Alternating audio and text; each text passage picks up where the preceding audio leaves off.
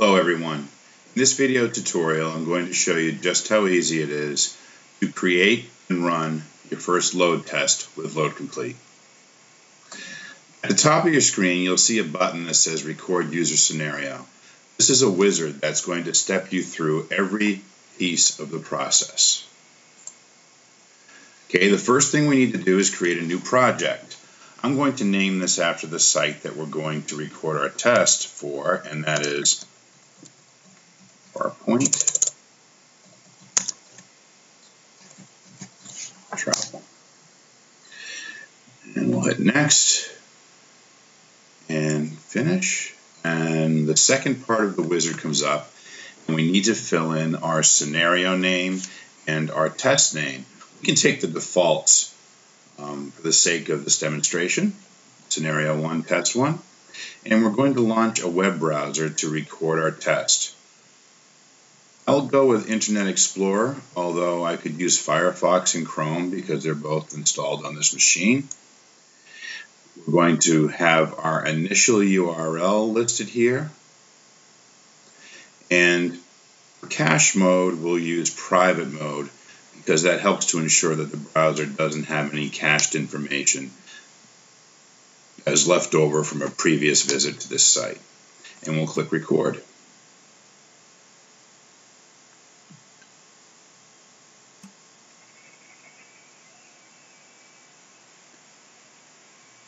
Okay, we've now gone to the website. Let's click back on it again. And for our next step, we'll go to day tours, then overnight tours, and stage events. What we'll do is type the name of that step here. So, day tours.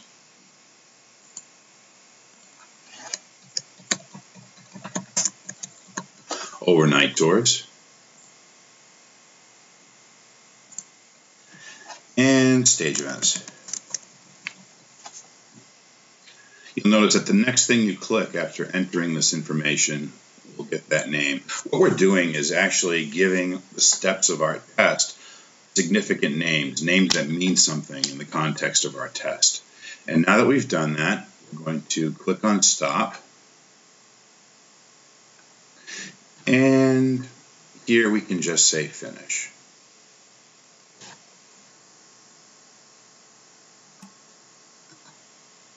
Close down my browser. Okay, so you see that we've created our scenario, and in our scenario we have 4 pages. This is the home page, day tours, overnight tours, and stage events. Under our test, we have a default test that's created, and that default test helps us to validate our script. What we can do here is we can modify this, run the number of virtual users that we want in our test, and we can modify anything else about it as well. So to make this simple, let's go with 10 virtual users. They're going to be running scenario 1, which we just created, and they'll be running from master, which means that it's going to run from the machine that LoadComplete is installed on. Down below we have 3 load profiles: steady load, stepwise, and custom shape. Steady load means that all of your virtual users will start at the exact same time. That's okay for very, very small tests, but in any larger tests, that could create artificial bottlenecks with every user starting at the same time and doing the same thing. More like a denial of service attack. Down below we have stepwise. This is the most common thing that you will do, and that means that you're going to start with a certain number of virtual users and build up over time to the maximum that you've listed here, which is 10. And then down below that, which we're not going to actually try out right now, you have the ability to draw your load profile. Very, very flexible and quite fun, but that's for another video. So we'll go with stepwise. We're going to start with 1 virtual user, and we're going to add 1 virtual user every 3 seconds. Okay? Next, under continuous load, you need to make sure that this checkbox is checked. That means that we're going to have each virtual user run its scenario and start over again for the duration of the test. So we're going to set a duration here, and we'll make it, for the sake of this video, 1 minute. And we have that checked for continuous load. Think time, we'll use the think time defined in the scenario. Quality of service, that's where we can set an SLA, and if any of our pages exceed that, we'll throw an error and then stop on error. We're not going to do that for this test. So we're all set. At this point, we're ready to run our test. I'll push the Run Load Test button.